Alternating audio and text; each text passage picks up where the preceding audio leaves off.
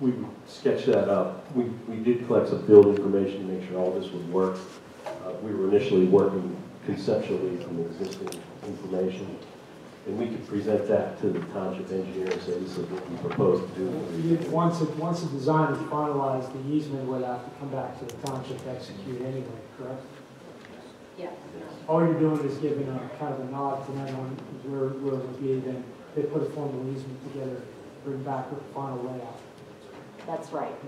That's right. And ultimately, the entire extension would be done to the standards of the authorities, and the authority would be ultimately deciding to take this over once it was in and approved.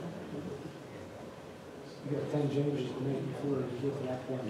Yeah. So this is the first step. We need to get across this property before we can go on to everything else. So.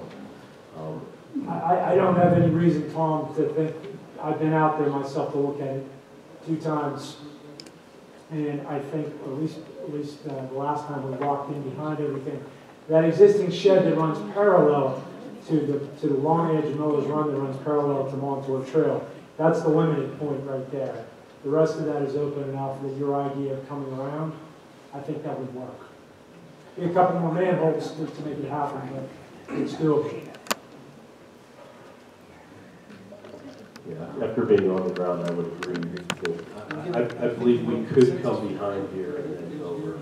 My question is, we looked at where the dog kennels are, that we were just going to come out of there at 45, and the line said they don't use the dog kennels anymore, right? You're correct, they're not. And we can come there at 45 down. You're saying coming at 45 from here? From right up here at this manhole down to wherever it hit, this missing this building. Well, wait, no, that's my point. Once that building's gone, that opens up, that's one of the biggest areas we have left of the site.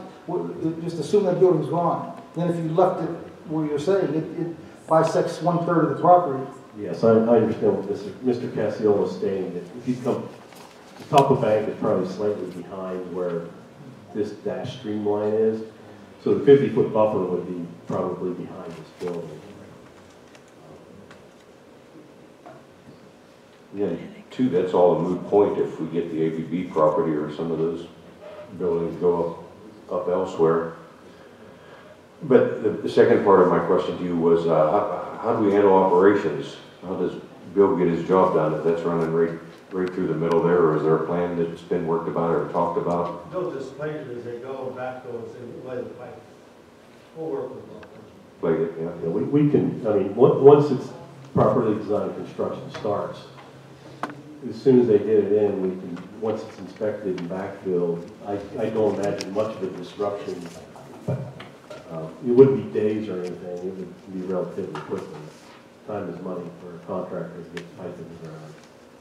So what's your time frame to get all of this planned and done? This construction, it would be optimistic to say construction would start this time next year.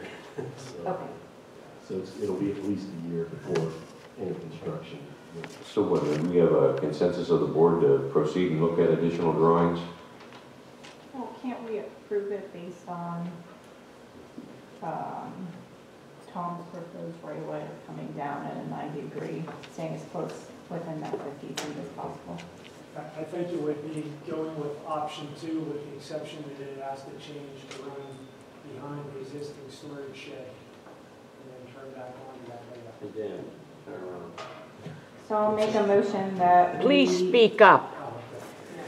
I think the proposal I was just laying out to Supervisor Fisher, that I think the correct way maybe to state this for the record is approve it.